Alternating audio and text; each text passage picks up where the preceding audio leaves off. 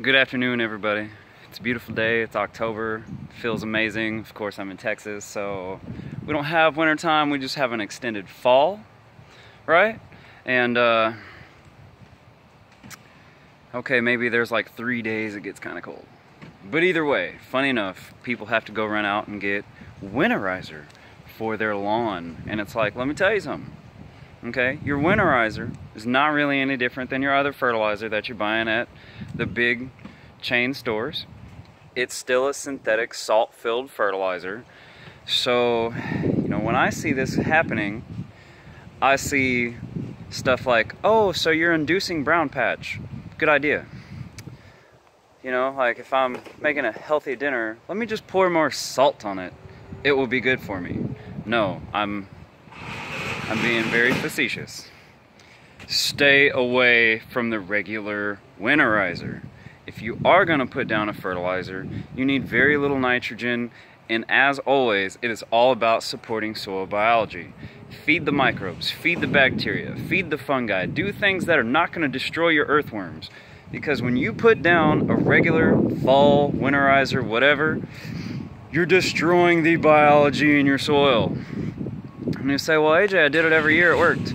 But from those same people, typically, like, I see similar stuff. Oh, I got brown patch.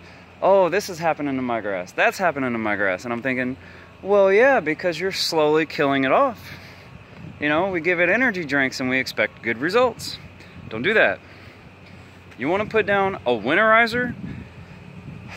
There's only one product out there in the Houston area that I would know of and consider a real Winterizer, and that's Microlife Brown Patch. Yeah, it's a little pricey, but what you get out of that product is 10 million times more than what you're going to get out of your big chain junk Winterizer, because it supports soil biology. It helps eliminate issues. It fixes brown patch. It helps prevent take-all patch. It gives your lawn a healthy immune system. I say this just, if you've seen some of my other videos, you already know.